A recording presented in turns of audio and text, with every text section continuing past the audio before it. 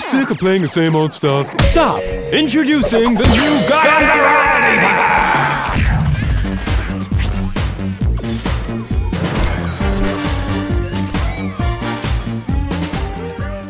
Hi, it's Larry here of Xbox Live's Major Nelson, here with some great news for Plants vs. Zombies Garden Warfare fans.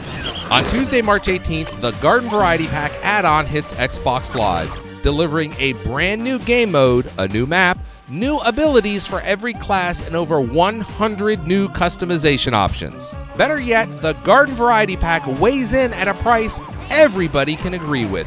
It's free!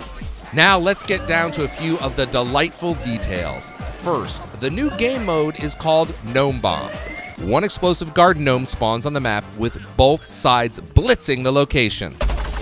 Once either plants or zombies pick up the pint-sized explosive, they'll need to carry it to one of 3 bomb points, plant it, and defend the gnome until it blows.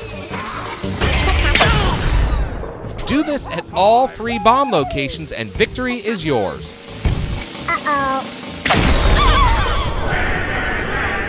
With the Garden Variety Pack, every character will have 3 new abilities they can earn. For example, the Chomper's Super Goop will now essentially root an enemy in place, allowing the Chomper even easier access to his edible treats.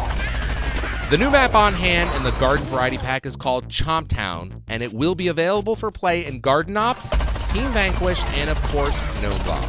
It's worth noting that Gnome Bomb will take advantage of all the standard Team Vanquish maps as well. Next, for all of us that can't get enough of outfitting our plants and zombies with all manner of bizarre and hilarious gear, there are over 100 new customization options.